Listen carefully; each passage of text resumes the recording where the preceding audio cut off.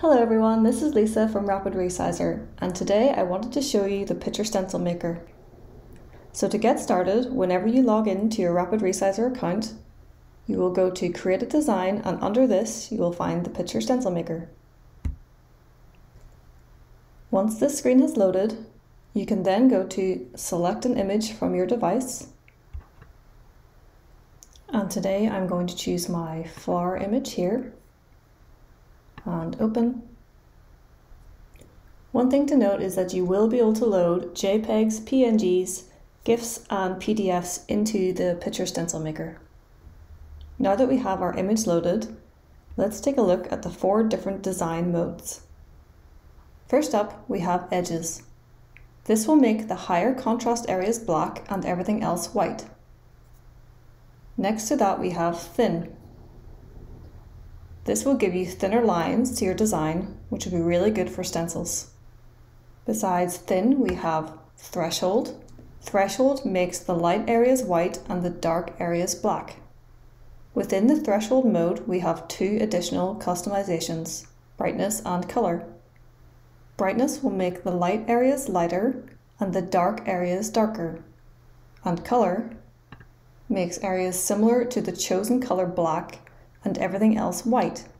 So as you can see here, you can click on colors in your image and test out how they look.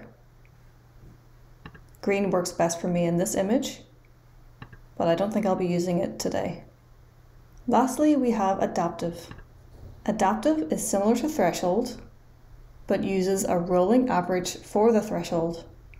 It will be more effective on images with a gradient or with shaded areas.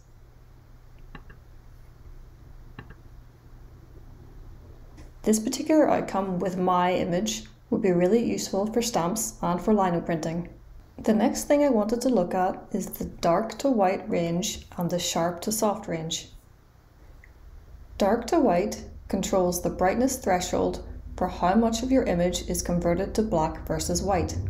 If your design has too much white, you can slide it to the darker range and adjust it from there.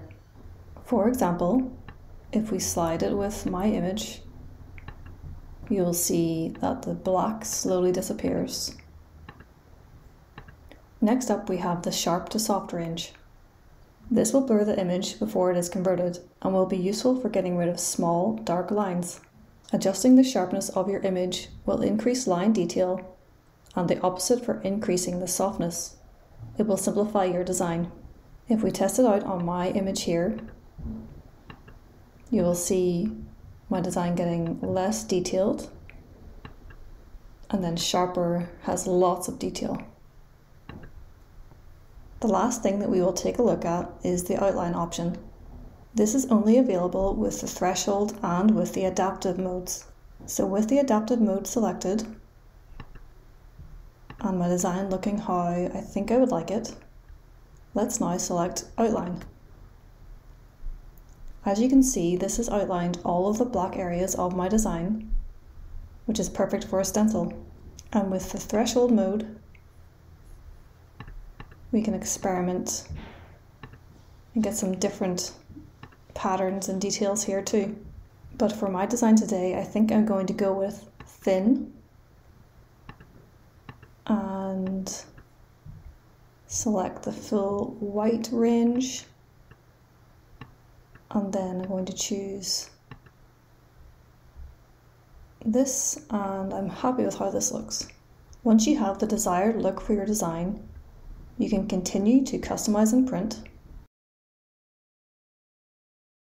and then you can customize your drawing further if you wish. I might like to take my design into the designer so that I can erase some of these lines that aren't necessary. I might also take my design through the Prepare Your Design to Resize Accurately so that all of my crop lines are as close to my design as possible.